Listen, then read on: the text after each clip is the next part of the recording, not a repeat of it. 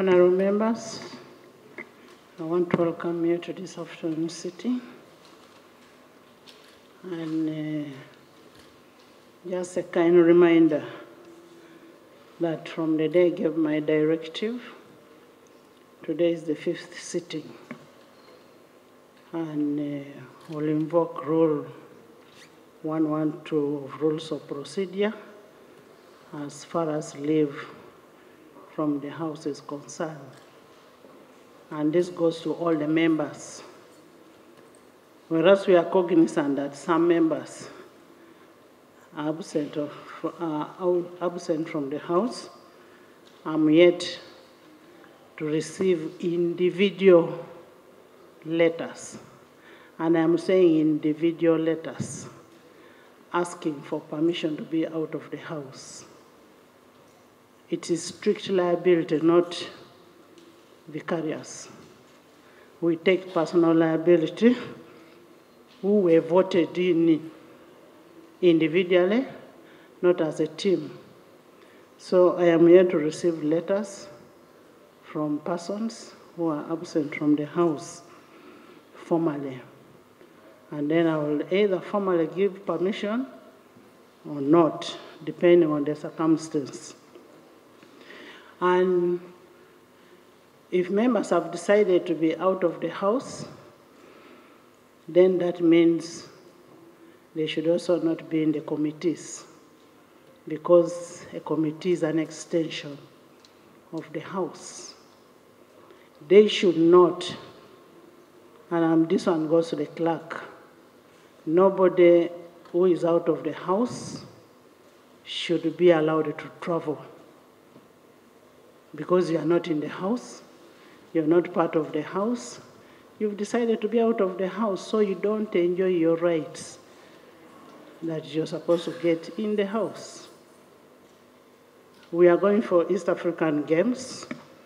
That will start on 7th of December.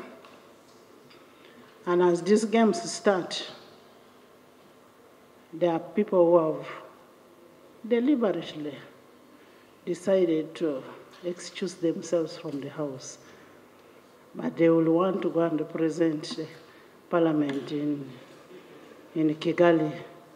So I am also telling the chairman of the sports club in Parliament that those who are out of the House must be got out of the list.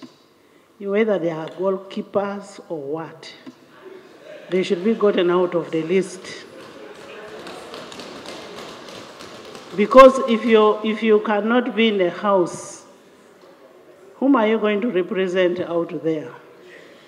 You should be able to represent your House first from here before you go and represent it from East Africa. So let's have those people out. And I want also to ask members who are in accountability committees, where you have a chairman, a missing chairman in the committee, I want you to invoke Rule 203(5) of the Rules of Procedure for you to continue transacting and elect a member within your committee. I am giving you powers to elect a member within your committee. Because if you have a absentee chairman, we cannot continue doing without chairpersons in the committee. So elect your chairpersons in the committee. The rules allow you to do that. I have also got information that some friends of ours, our colleagues, come and clog in outside there and go back. It's about integrity.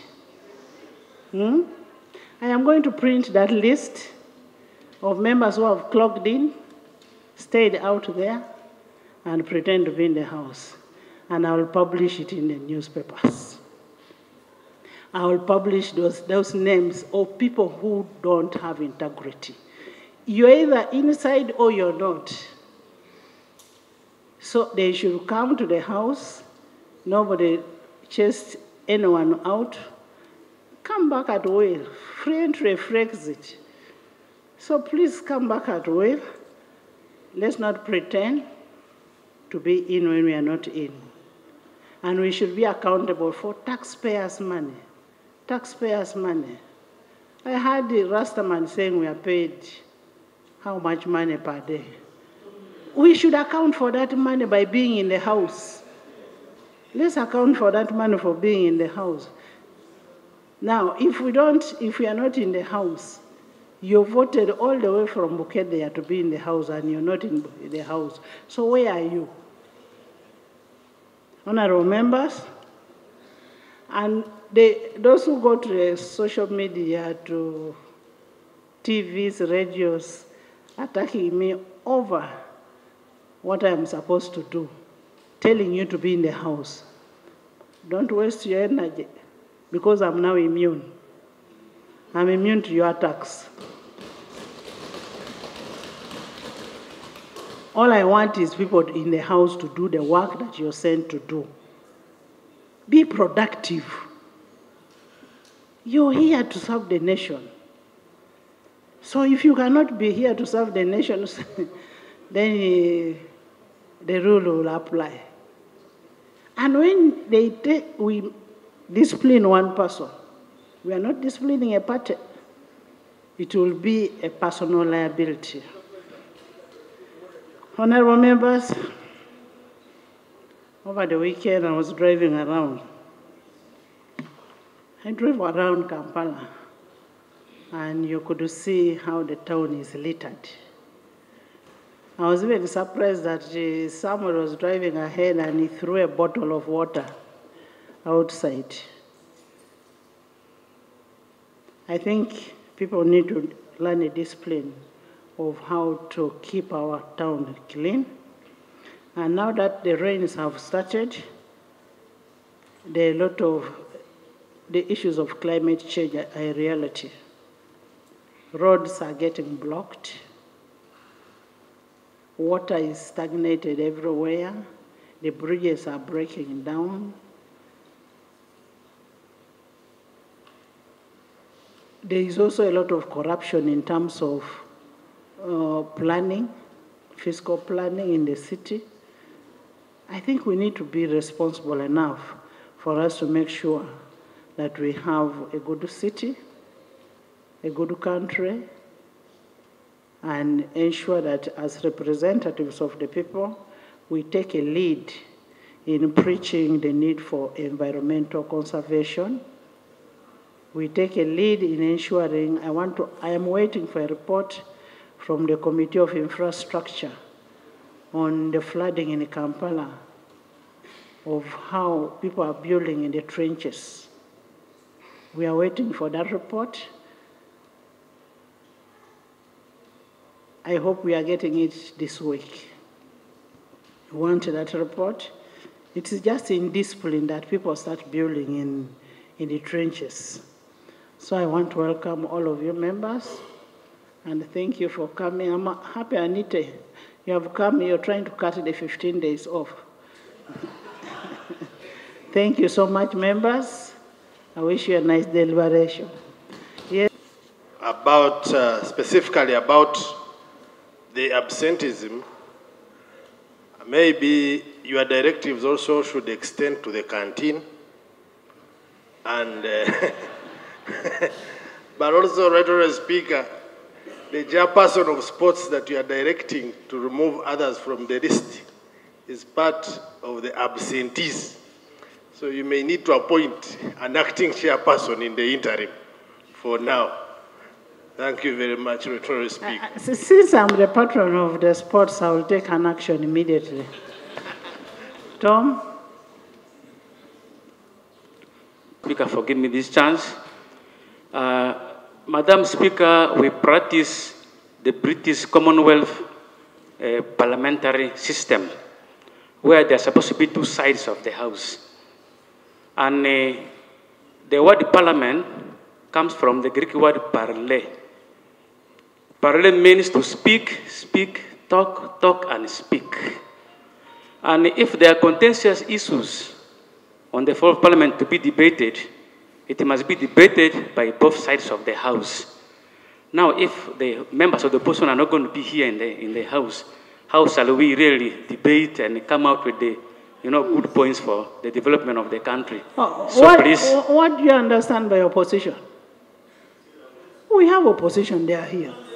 This is the left side of the party of the house is opposition. Most obliged, Madam Speaker. And I want to tell you, members, look, the issues that are being raised were not caused by Parliament.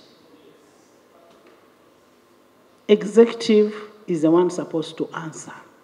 So we as parliamentarians, we are supposed to be here to wait for executive and hold executive accountable. But now when we parliamentarians run away, whom is the executive going to respond to? Because for them, they will say, we have a report. Who is going to receive? Yes, Shema. I want to thank you for your communication. I think that it is very clear. Out of your communication, Madam Speaker, the country's GDP, majority of it comes from here in Kampala.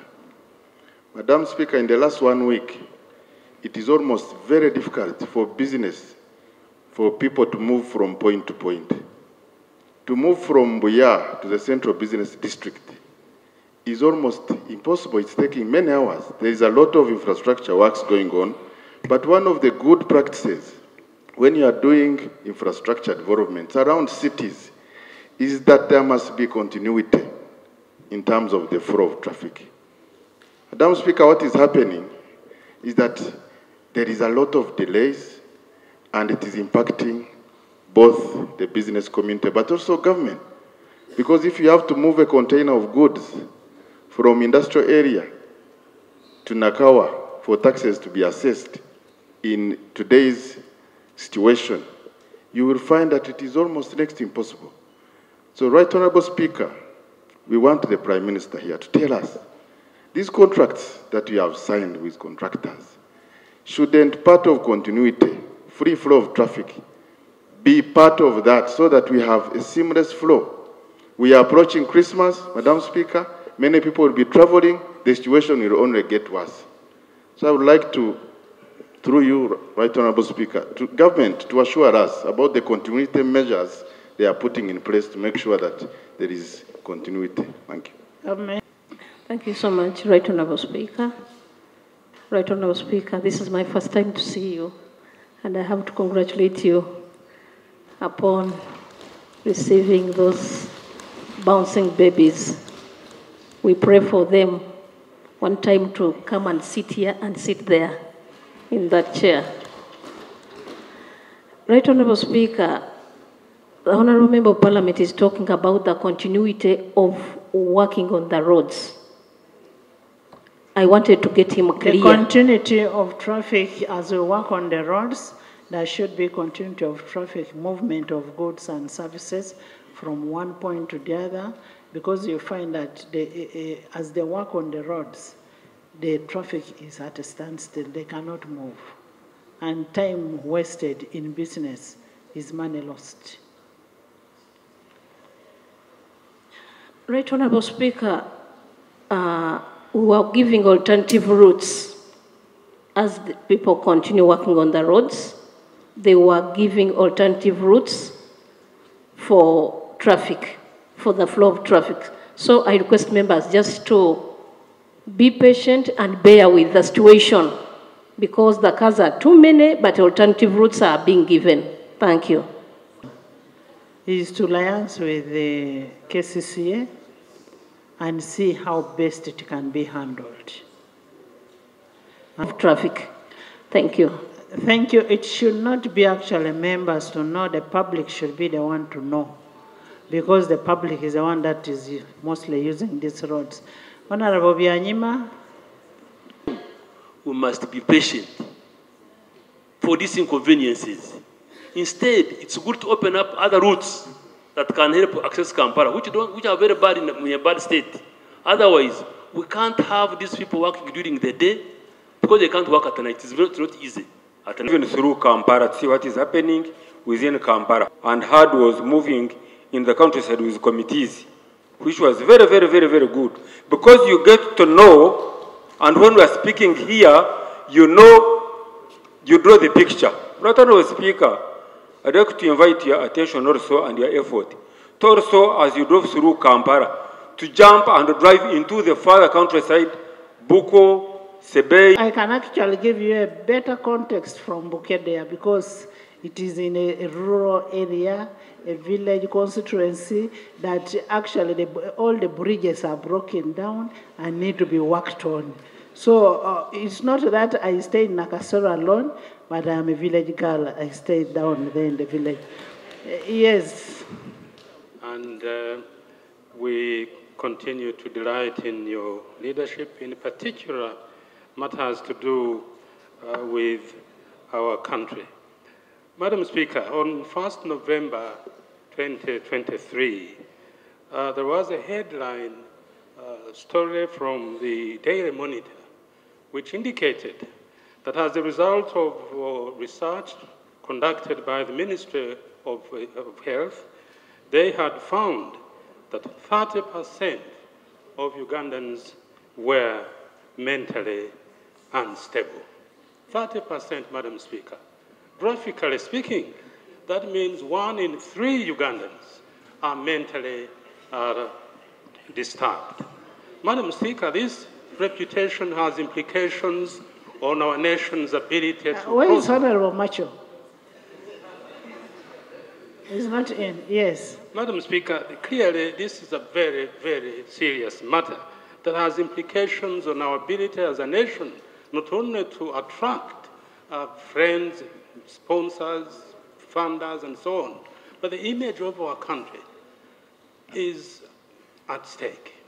Is it possible, Madam Speaker, that government really comes out and issues a statement that really addresses this matter to its core, Madam Speaker? Madam Speaker, I also want to take this chance to congratulate you upon attaining the title of Nalongo. Some time back, General Otafira had said that you should leave the issues. Honorable Fox is here. Fox, if I had gone by your advice, I would not be having the Malongo.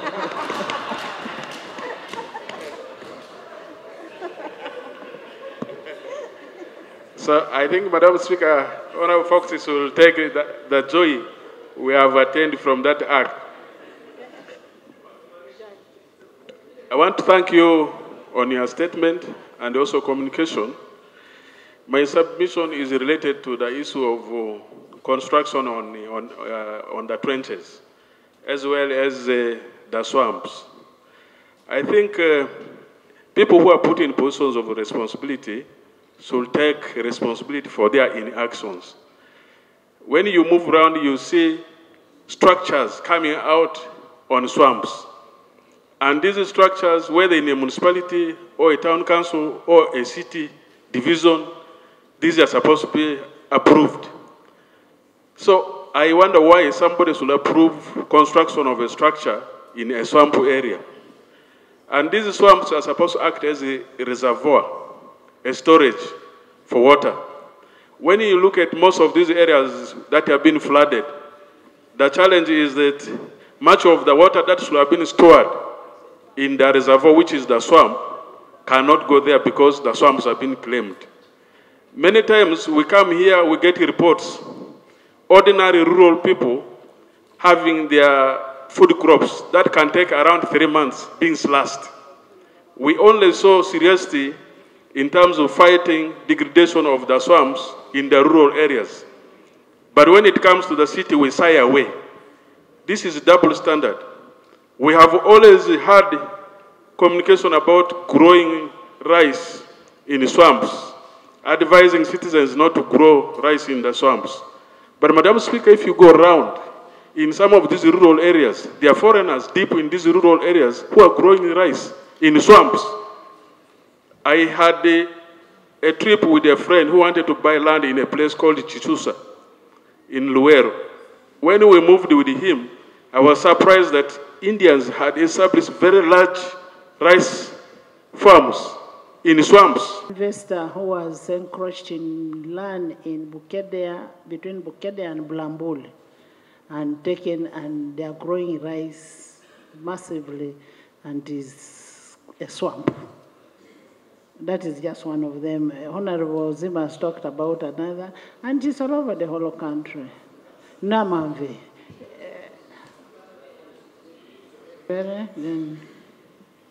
Thank you, Right Honorable Speaker.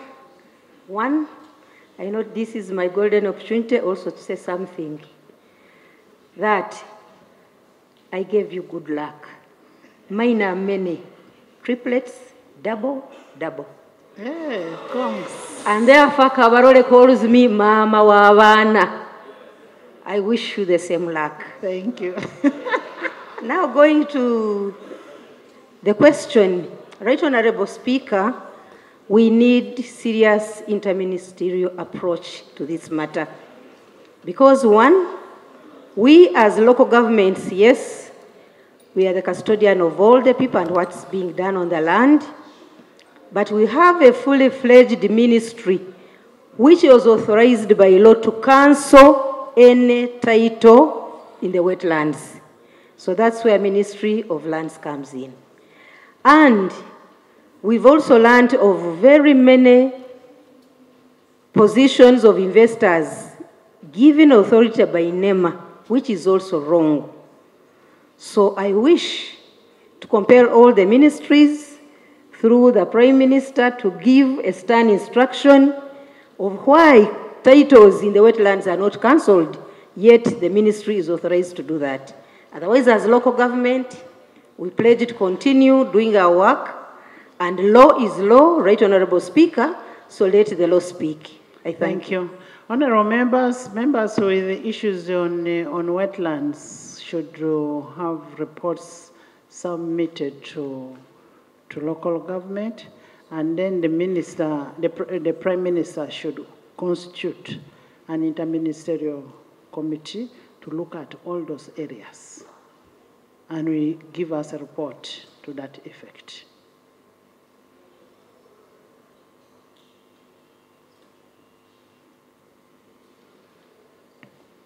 Much obliged, Right Honorable. How much time do you need?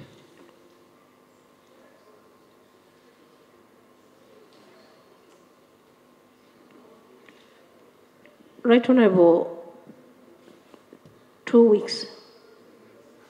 I'll give you 1 month. I'll give you 1 month. Honorable Chinovere. Thank you, Right Honorable. The effort was the cause of all this is corruption. The source of all this is corruption. Because they decide. There's information from the chair. Right Honorable Speaker, actually Kampala Metropolitan or the Greater. Right Honorable Speaker, thank you for driving around. And I would like to invite you to dedicate one weekend of Saturday and Sunday and move around Kampala. The issues we are talking about, Right Honorable Speaker, the issues we are talking about are not about end. The minister is here. I didn't want to preempt many things. The confusion in Kampala Capital City Authority, it is entrenched. And one thing I should tell you that I drove alone without security, without a lady car. And I took 4 hours, 4 hours. 4 hours. It is entrenched, Right Honorable Speaker, the confusion. You sit with Kampala Capital City Authority. Everyone is looking at the other. No one knows exactly what is happening, Right Honorable Speaker. He's here, he's the minister. Yesterday I was with him. I can tell you this matter is not going to be solved until we put a lot of pressure. If we examine the 6 billion, if we examine many other things, the minister can give us a snapshot. He told us clearly yesterday that he's also, when he reached there, he said, I don't know. Right Honorable Speaker, there is a problem with Kampala Capital City Authority. We must crack the whip, or else we accept that we shall be talking, and it will be talking, and nothing will happen. Thank you very much, Right Honorable Speaker. Tell us about Kampala. Tell us about Kampala. You said you don't know.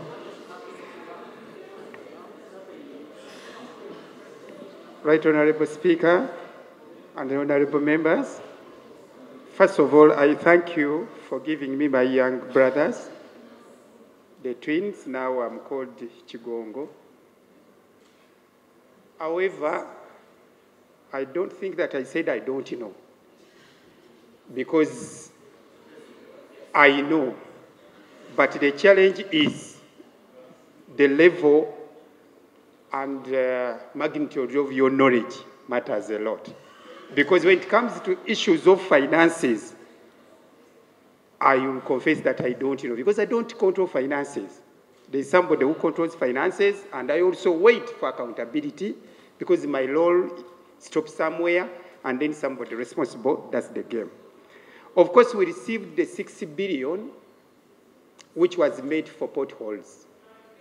And indeed, Right Honorable Prime Minister, we can submit this. But you know, when you get I am not something a Prime Minister. small, I'm not a Prime Minister. I'm sorry, Right Honorable Speaker. But the challenge is 6 billion was like a drop in the ocean. I will submit a full report on this. Honorable Minister, Right, a drop in the ocean shows what you have done. You give me space, I will submit this at an appropriate time. Because I did come with the detailed accountability of how the 6 billion was utilized. But for us, we want to see value for money. Don't tell us we worked on this road when it is not worked on. We want to see value for money. If you've gone punching the potholes, let's see the punched potholes. Right, Honorable Speaker, you give me an opportunity for that, I will submit at an appropriate time when you say so. Okay. But on the other hand, for Kampala, of course, we thank you are here. You gave us some funds to do more roads and more other infrastructure challenges like drainages in the whole of Greater Kampala metropolitan area. Also, the processes are underway. Now we are at feasibility studies, finalizing the feasibility studies, and this will take care of about 300 kilometers of roads within Kampala and metropolitan area. And at the same time, you are aware there is already a facility still which you approved here of 288 million, which process is being ongoing, and road construction is ongoing. The challenges we are now seeing right now is that we expect to have a baby who is not yet due. We are now in the phase of construction of certain areas, and I think that's why you get a bit of challenges now, especially when you drive around. Some roads are closed, some roads works are ongoing, so you may get discomforted when you're driving in Kampala. But at an appropriate time, you allow me, I come here and we present a full report on the status of what's going on. Thank you. Chair, since you said we should crack the whip, can we have a report from your committee? Thank you. You talked about what Honorable John Musila talked about Parliament, that we get 2 million shillings every sitting, that whenever we come, we get an allowance of 2 million shillings. And indeed, we do not, actually, we don't get He withdrew that statement. He withdrew. He withdrew and apologized. So, Madam Speaker, through you, I wanted to mention it again because some people might not have seen that. That really we don't get 2 million every day. Honorable Musila withdrew the... Every member is congratulating the Nalongo. But without a Salongo, Right Honorable Speaker, the title Nalongo would not be there. I request that as we congratulate the Nalongo, some congratulations should equally go to a Salongo. It's Right Honorable Speaker, they're asking where Salongo is.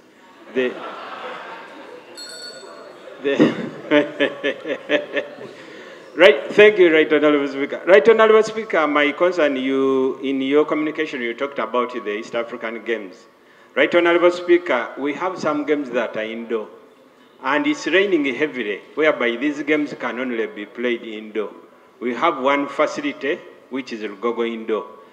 Currently, Right Honourable Speaker. One facility belonging to the government of Uganda. Yes, going to. Which has been given to some.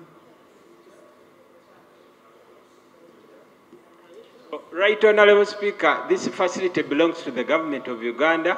Whatever we do is in the interest of this country. Thank you very much, Right Honourable Speaker and honourable colleagues. First of all, I would like to say that I'm not aware of the facility of sports being turned into a church. And Madam Speaker, I would like to ask that you give me a few minutes. I cross-check with the responsible officer, who is the General Secretary, National Council of Sports, then I report back. But to my knowledge, that facility is busy. It has also other games. As you are aware, that there are quite a number of the indoor games. And sometimes we try to give time to specific game, beginning 6 a.m. up to almost 9 a.m. Honourable Minister, don't plead ignorance.